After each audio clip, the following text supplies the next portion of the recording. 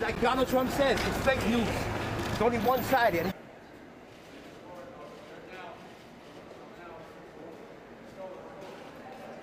Hitting the victim in that video. The detectives are confident they got the right guy. The 42-year-old has a history of mental illness and about a half dozen arrests logged on his rap sheet, according to police.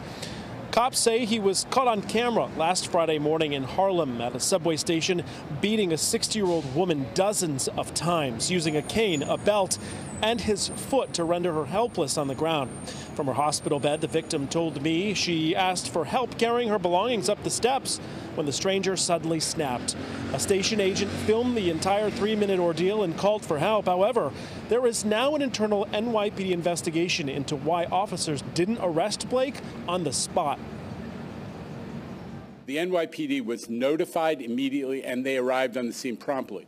What happened after that is obviously under discussion, but that station agent did exactly what we want. The IAB is examining actively what was the role of the police officers that responded, as well as the supervisors that responded. There's currently an active investigation that did not start after the story was reported. It started on, I believe, Saturday when we first got wind of this.